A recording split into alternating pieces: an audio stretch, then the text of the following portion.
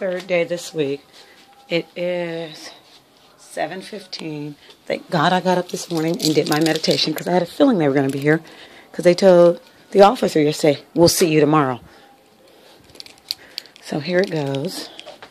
Oh, I got to pick up this other paper.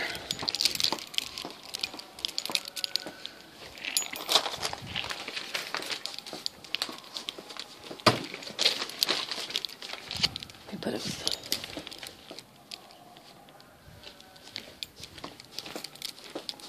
So 7:15. This is the third day in a row. Today is August 7th. Coming out of my door. Grab some water. Water my plants.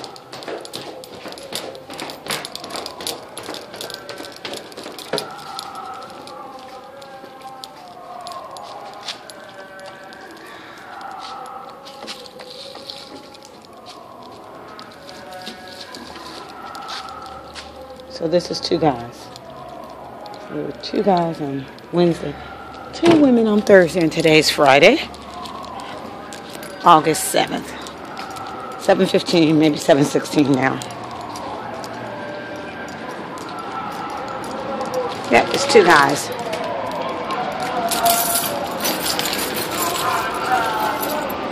So they're at the Westin again, and they're working with all of us. So this is the third time this week. We never know when they come out. Two guys. Try to make it better.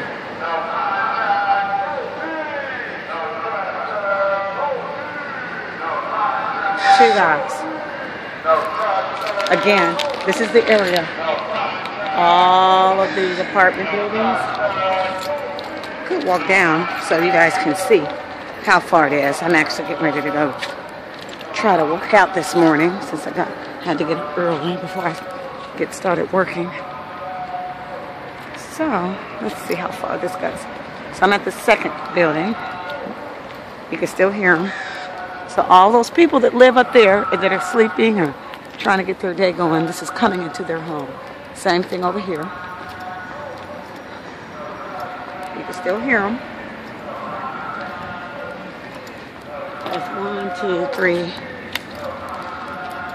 4. So I'm just walking east of my apartment. 4. There are people that live here. There are cars.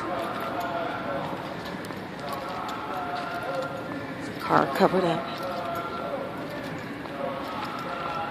So this is what we've been dealing with for over a year. 3 times a week. In fact, they've been doing it for more than a year, but I think it's gotten worse since the past year. This is what we're dealing with. So I could only make this smaller. So I'm not going to walk all the way down here, but you can still hear them. There's the La Quinta Inn to give you an idea of where we're at. So we're right along Century, that's Holiday Inn.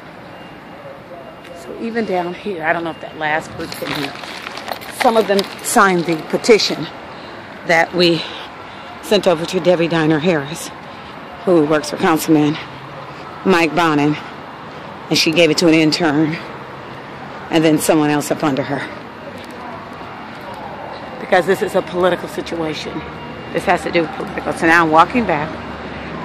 I actually live in the front of my building, but I sleep with my window open, so I like to get air, and it comes directly into my room. A lot of times when I'm meditating or sleep. This morning I didn't meditate early because I got up earlier and I didn't want to. My meditation and my peace and my First Amendment right to practice my religion to be interrupted. But I have no First Amendment rights according to the Los Angeles politicians and the city attorney.